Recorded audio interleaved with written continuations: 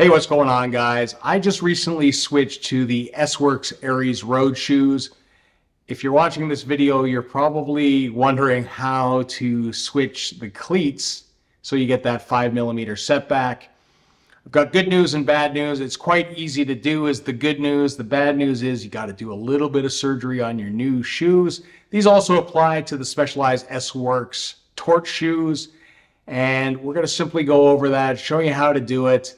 Like I said, simple and straightforward, just a little bit cringy that you've just spent $600 on these shoes and now you have to do this.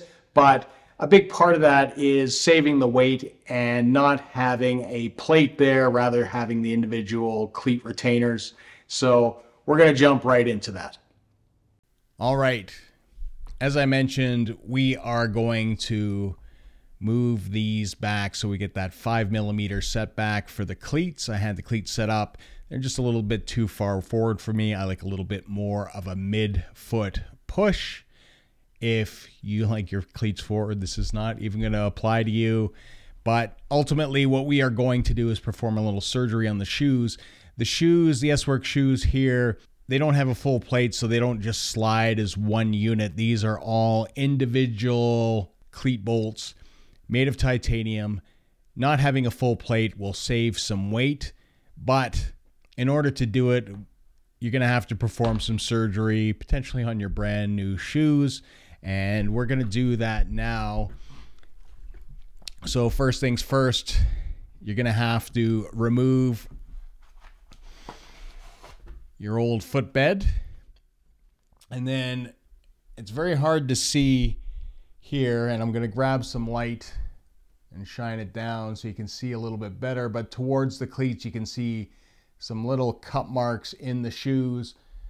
What we're going to do is we are going to cut those, and that might be a little scary for some of you, but it's the only way to do it. Some people have used pliers to grab it and flip it around. I don't recommend that because there are people that strip out these bolts because you're going to grab from the inside and you're going to get rid of those threads, and then you're going to have to cut it anyways.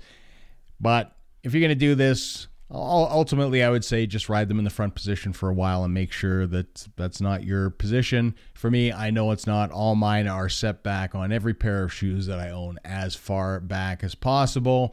So to do this, what we're going to do is we're going to use an X-Acto knife, because we got to get in there. You could use another knife, something like that, something sharp, but the reach is going to be different. And if you've got big hands like myself, even getting in the shoes, you're going to need that little bit of reach.